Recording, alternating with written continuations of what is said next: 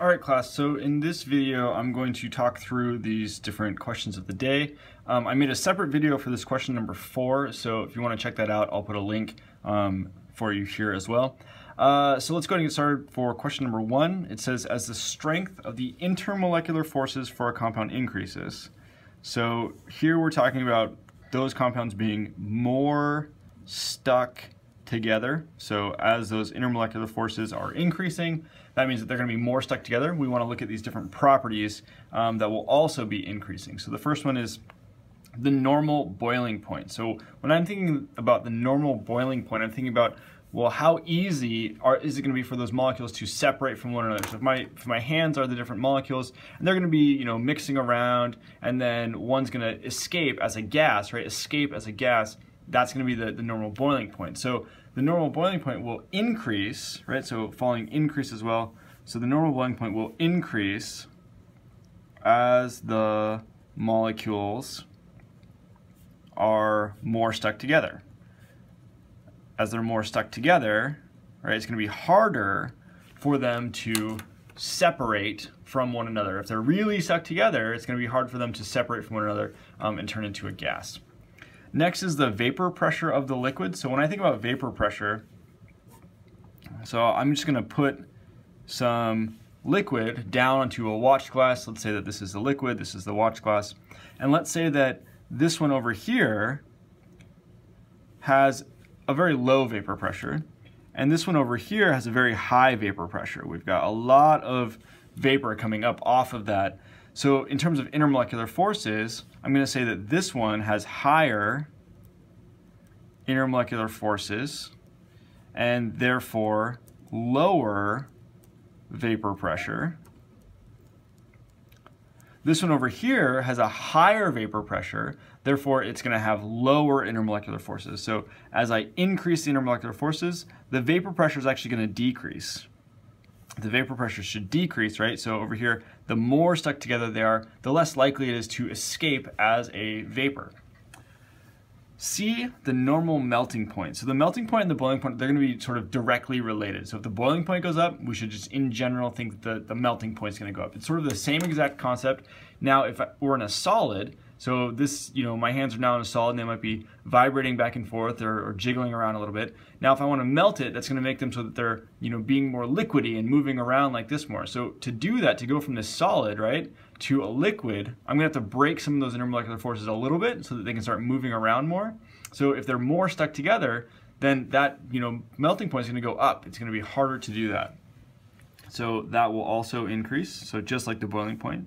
Now, the value of delta H of vaporization. So this is, again, related to the vapor pressure, I think, but also we should just think about it in terms of what's happening when I vaporize something. When I go from liquid to gas, that takes a certain amount of energy, and that amount of energy is going to be directly related to how stuck together they are again. So again, if I want to go from a liquid to a gas, if it's really stuck together, it's going to take a lot more energy to do that. So if it takes, if they're more stuck together, that means the intermolecular forces are increased, then the value of delta H of vaporization would also be increased.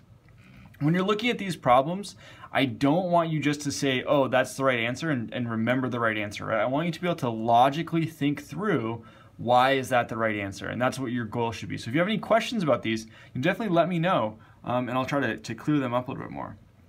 Number 2, substance A is very soluble in water. So if it's very soluble in water, right away, I'm thinking that substance A is probably a polar molecule. Water is very polar. It's our sort of prototypical polar solvent. So A, if it's very soluble water, that means it's polar. Substance B is not soluble in water at all. So right away, again, I'm going to think substance B is probably non-polar. If it's polar, I would expect it to dissolve. If it doesn't dissolve in water at all, it's probably non-polar. So let's use those, that information to sort of do the rest of these, answer these questions. Which of the following predictions can we make? Substance B will be more soluble in hexane than substance A. So hexane is a non-polar solvent. It's a stereotypical non-polar solvent. And I'm going to say that, yeah, I do suspect substance B would be more substance B would be more soluble in hexanes because it's non-polar, right? Substance A is a polar molecule. So that's probably one of the two answers. substance A will be more soluble in hexane than substance B? Nope, I do not think that. A is going to be more polar than B because it dissolves in water, so I do not expect that to be the case. The molecules of substance A are more polar than those of substance B. I like that one as well, right? We said that this one's probably polar, it dissolves in water. This one's probably non-polar because it doesn't dissolve in water. And then D is just the opposite of that, so that's not going to be the answer there. So A and C for question number 2. For question number 3, which of the following substances may exhibit hydrogen bonding with water? So let's remember our requirements for that hydrogen bond. We're going to need to have an X element bonded to hydrogen, and X equals O, N, or F. And then I will have that hydrogen bonding interaction between that hydrogen that's bonded to O, N, or F, and then a lone pair of electrons on another X type atom. So over here, I've got CH3Cl. And this chlorine cannot be part of the X. This hydrogen cannot be part of this. So this CH3Cl cannot participate in hydrogen bonding with water. So let's think about water molecule for a second real quick. A water molecule looks like this.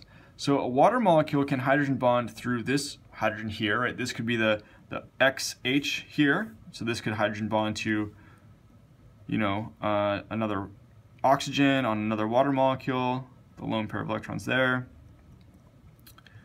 So that will be one sort of hydrogen bonding interaction. And then from this oxygen, I could also have a hydrogen bonding interaction to, say, a hydrogen on another water molecule. So water is really good at building these hydrogen bonding sort of networks. Both of these would be valid hydrogen bonds. Where I have this dotted line, right, that represents my hydrogen bond.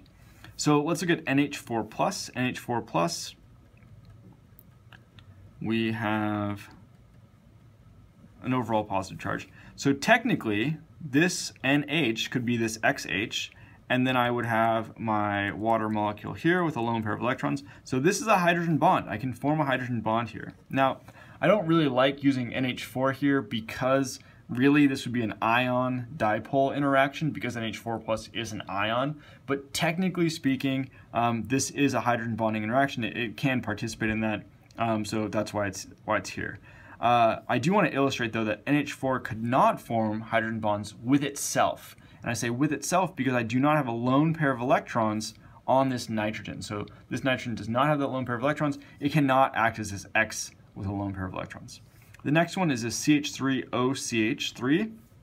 So the Lewis structure for that, I'll just draw it over here. CH3O, CH3, I've got a lone pair of electrons on that oxygen. So that lone pair of electrons could hydrogen bond with a hydrogen on water. So this right here, that would be a valid hydrogen bonding interaction. So C is also valid. The last one, CH2F2. So let's draw that right here. CH2F2. So these fluorines, they have a lone pair of electrons on them. They count, right, as this X with a lone pair of electrons.